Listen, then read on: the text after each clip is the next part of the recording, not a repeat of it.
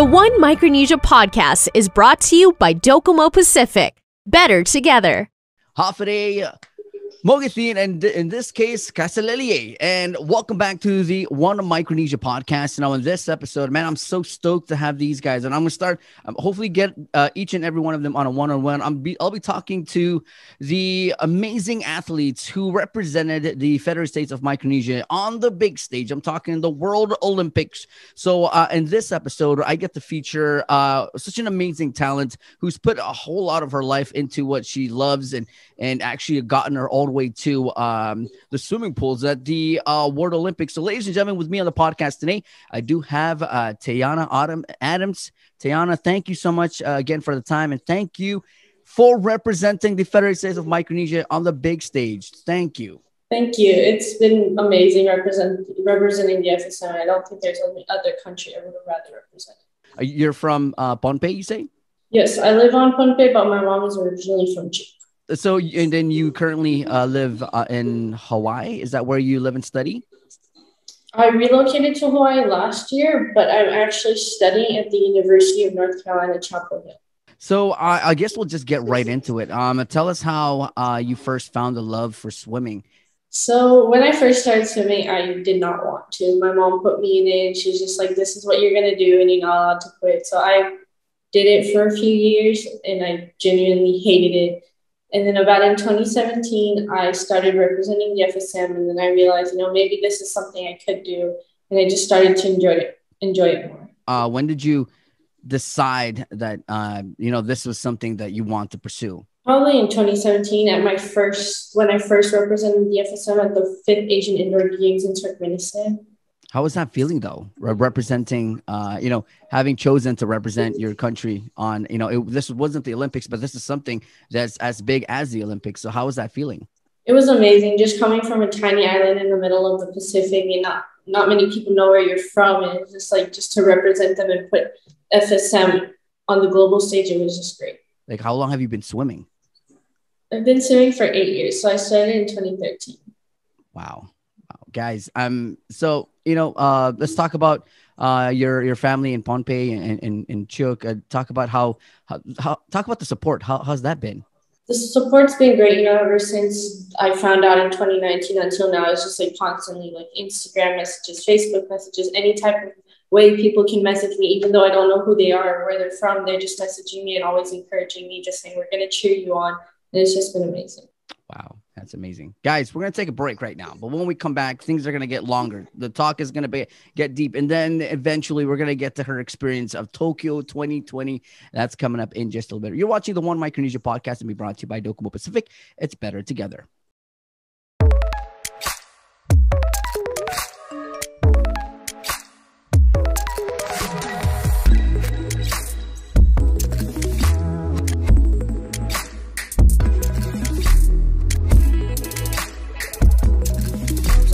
It only gets better with more. Customize and save with the fastest internet speeds in the Marianas by adding mobile, phone, and TV to your bundle with Business Bundles Plus. Docomo Pacific Business. Work better together.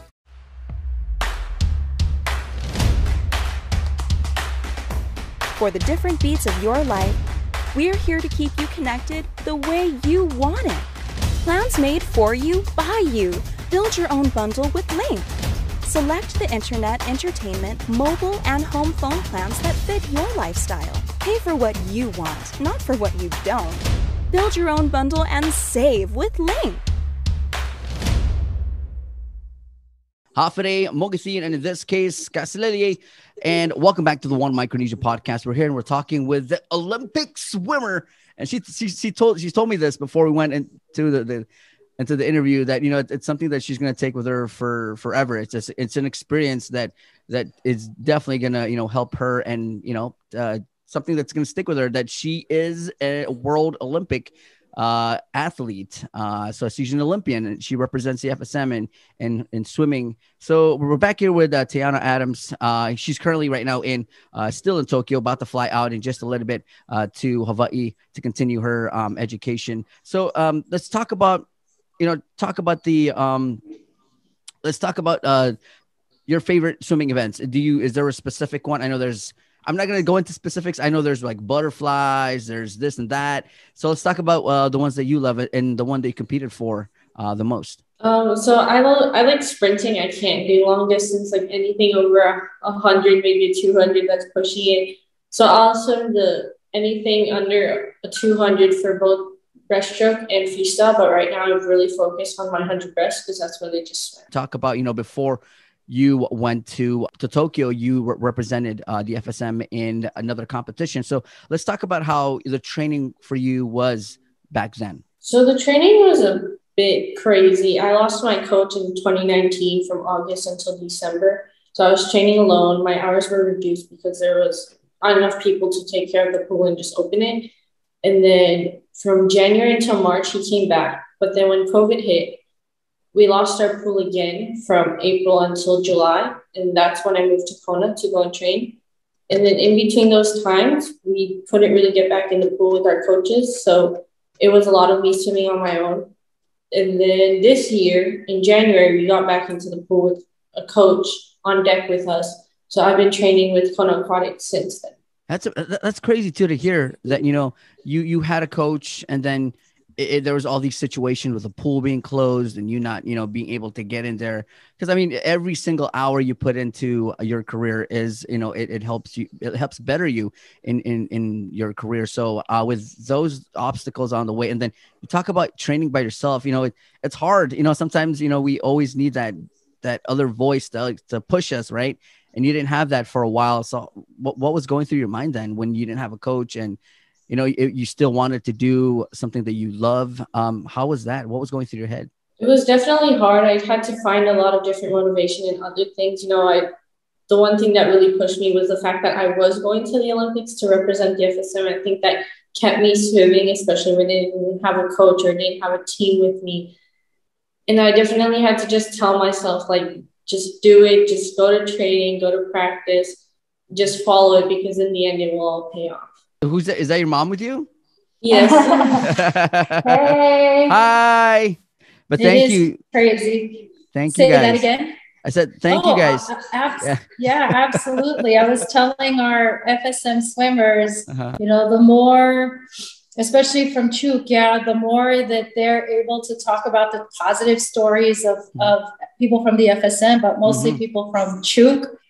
It does good for us because we've been in the news lately. Chuuk has been in the news lately, and it hasn't been good. It's been all really negative press, but there's such a microcosm of the bigger picture of what FSM citizens are actually doing, not just in Guam or Hawaii, but more broadly, right? And it's unfortunate that those little negative stories seem to blow up and take up the most news space. So thank you for taking the time to interview all of them.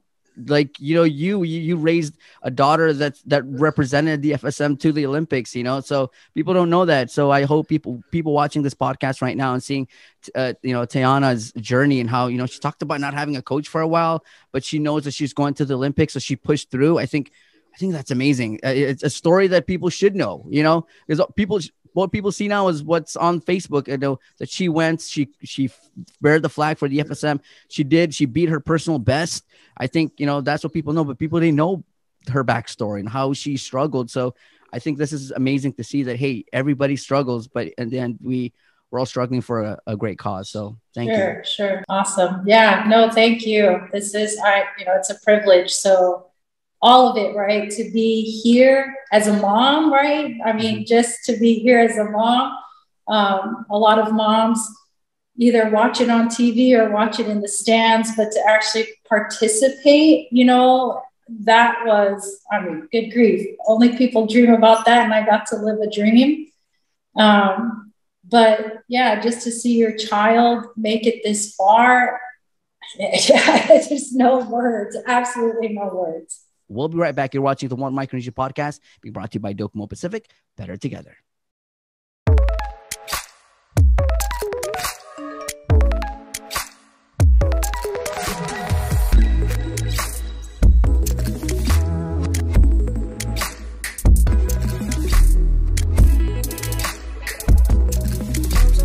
It only gets better with more. Customize and save with the fastest internet speeds in the Marianas by adding mobile, phone, and TV to your bundle with Business Bundles Plus. Docomo Pacific Business. Work better together.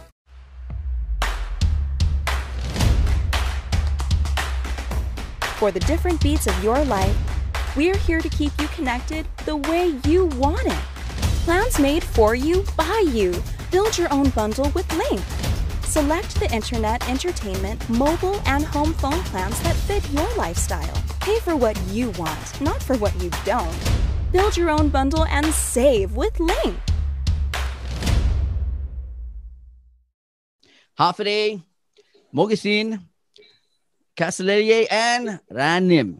And welcome back to the One Micronesia Podcast. So we talked to Taeyanna. We talked about how it all started for her. We talked about her swimming career and learned that she had to overcome obstacles along the way.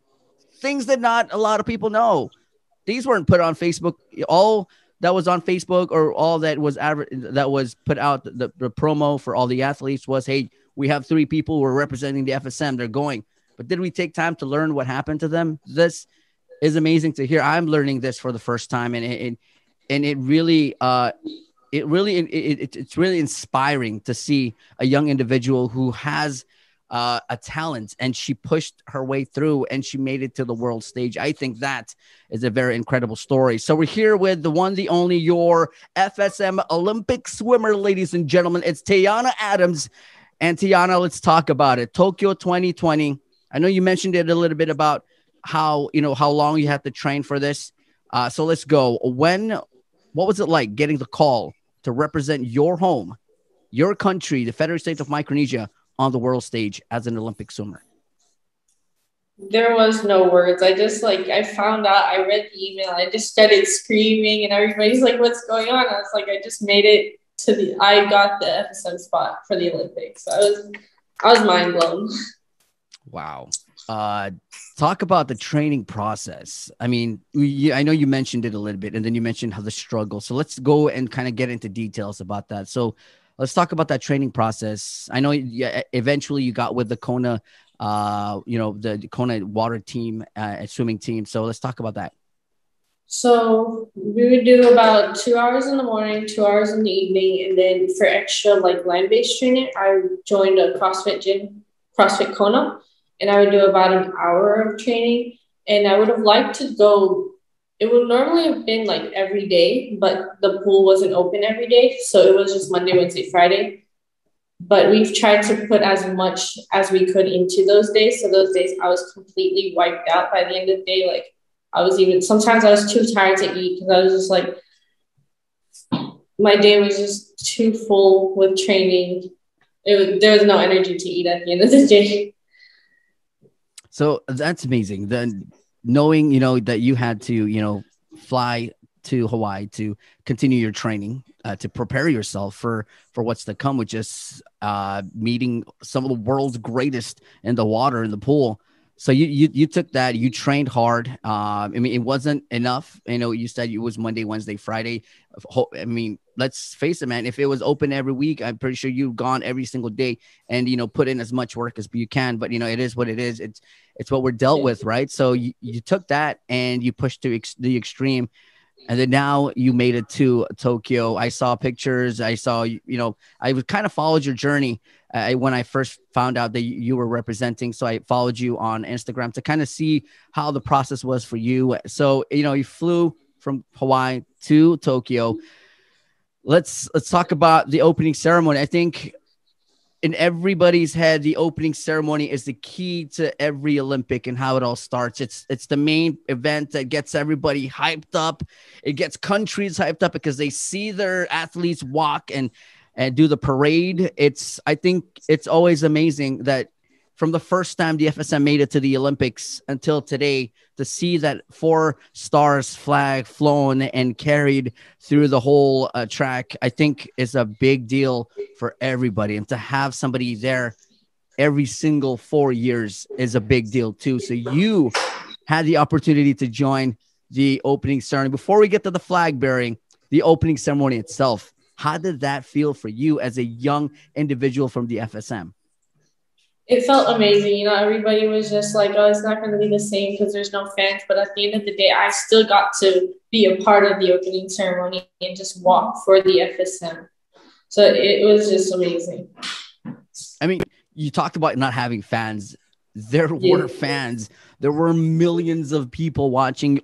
I mean, there were thousands of FSM citizens watching and cheering for you guys as you guys walked, you know, that track. But at the same time, you guys also showcased the 4-star flags to millions and millions of people watching NBC and the live coverage. So there were definitely fans, just not there, but they were definitely fans. People who got to see you guys alongside our island brothers and sisters walk in, and at the end of the day, we were the most talked about. The island countries who represented themselves and came out and showed pride.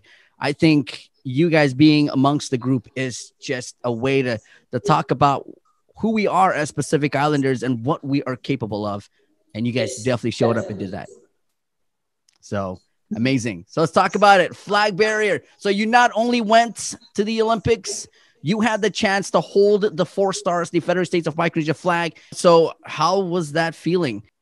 There was too many feelings to describe. Like, I was so full of pride, nothing, you know, for my first Olympics, I got to hold the flag. Not many people can say that, you know. And I was just awestruck, just walking out there, waving that flag. It meant so much to me.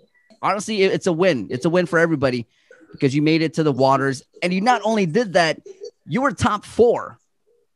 If I'm correct, I think they posted that you were top 4 and you even beat your personal best. And it's also the FSM record, I believe. Wow. I mean, you know, I was just talking, you know, to your mom and we're talking about, you know, how this and that and the FSM people being on the news and how it, you know, how bad people view us. You finished top 4 in the prelims. That's huge. And setting a FSM record in that event is also huge. So people should know that there are many amazing Micronesians out here struggling every day, and you struggling and making it to the world stage. So that's a win for you, and that's also, I know it's a win for your mom and the people of the FSM. So let's talk about the before and after feeling. I saw clips of your video walking out to the pool, you know, as humble. You look like you were so humble. You look like, you know, you weren't like all showy or anything. You just walked out with your, you know, your jacket and everything. And how was that feeling? You know, even being in the same room as some of the world's greatest. I was definitely nervous. I tried really hard to hide it, but probably some of it just came through on camera. I was just trying to do my best and race. And at the end of the day, whatever happened, happened. And it was big. Like I said, it's a W for everybody, you know. It's beating your personal best. On top of that, setting another record for the FSM is huge. I mean, at the end of the day, we're working towards something big, right? And these are the steps that needed to be done. And you kept doing it. We just got to keep breaking our records and keep moving forward, because that's how we make it all the way. And that's how we show the world that, hey, we're coming for you. Yeah. All right. So let's talk about it. So you're there at the Olympics. Let's talk about that after feeling. So you're out of the pool.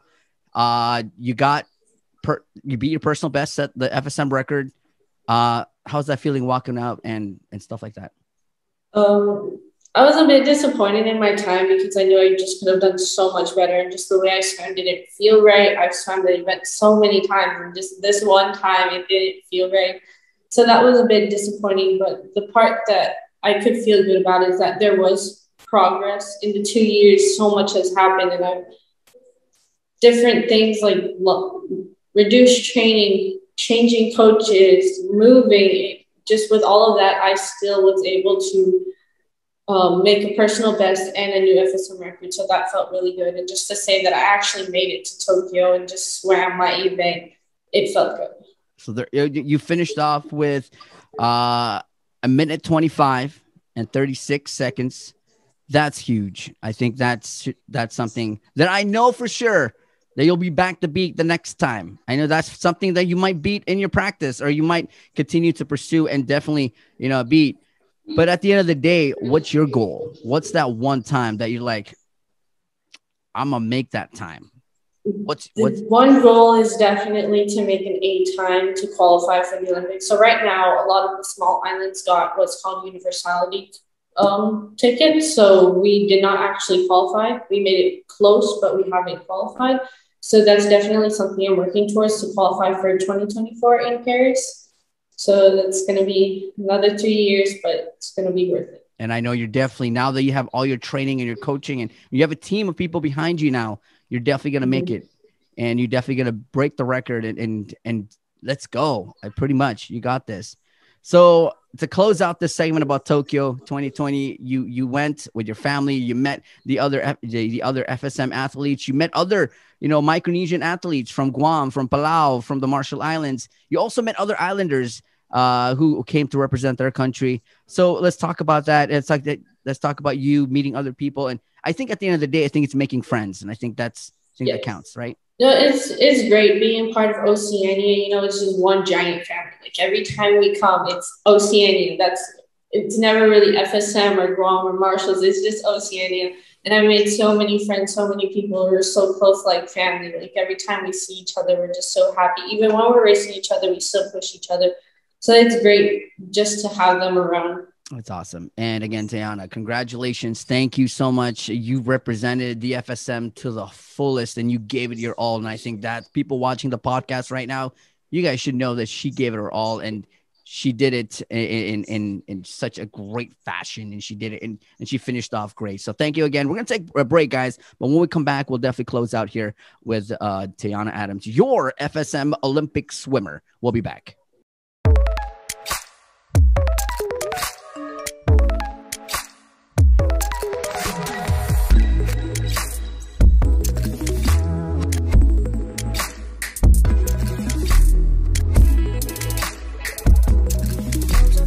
It only gets better with more. Customize and save with the fastest internet speeds in the Marianas by adding mobile, phone, and TV to your bundle with Business Bundles Plus. Docomo Pacific Business. Work better together.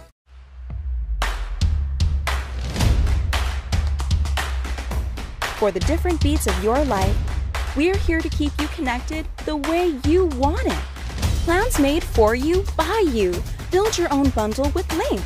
Select the internet, entertainment, mobile, and home phone plans that fit your lifestyle. Pay for what you want, not for what you don't. Build your own bundle and save with Link. Hafide, Mogisin, Kasalelie, and Rananim. And welcome back to the One Micronesia Podcast. And we're still here for the last part of the podcast. We're closing out with Taeyanna Adams, the FSM Olympic swimmer who competed in Tokyo 2020. So Taeyanna, thank you so much again for taking the time. I know you're getting ready there in Tokyo to leave for Hawaii again. But before we let you go, a message to all your supporters and a message to your country.